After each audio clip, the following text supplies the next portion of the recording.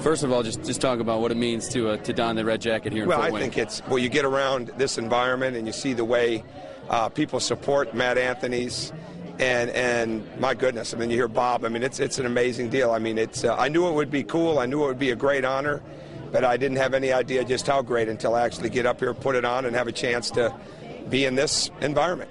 Yeah, and you talked about, practice winning, and you used that in your speech tonight. Sure. How do you use that in real life and also on the court? Well, I think the biggest thing is it's a 365-day-a-year, proposition when you're playing college basketball, when you're building a college basketball program. I mean, you can't take days off from getting better. One of the reasons I was late tonight is because we had a really good basketball camp, and I couldn't leave it early. So, I rush, I get here, and it was great. And I think that's what it is. You just try to maximize your day as much as anything else. You don't allow people to take shortcuts. You don't allow people to make excuses. And you get in here, and it just inspires you even more because you look at the stories. And then you get to see some real-life people that have benefited from such a great home when their children were sick. And so, I'm on cloud nine. You alluded to losing a lot of golf balls the last time you were golfing. Is that why you're not golfing tomorrow? Well, we have camp again tomorrow, too, but I'm not a golfer. I really am not, and I regret it because my little boy, who's 11, he likes golf, and I can't really help him.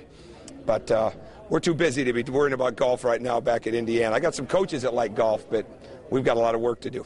And let's just talk about the season real quick. I know you battled some injuries last year, but, you increased your wins. That's what it all comes we did, but I don't even look at that as a positive. I mean, I guess it is statistically, but we've just got to continue to build it. We've got to get a little bit tougher. We've got to get stronger. We've got to continue to grow up. We've got to continue to understand what good defense is, what shot selection is, and just really develop a will. We were so close in so many big games, and then there were other times that we really weren't in the game, which makes us understand that our toughness is measured by your consistency.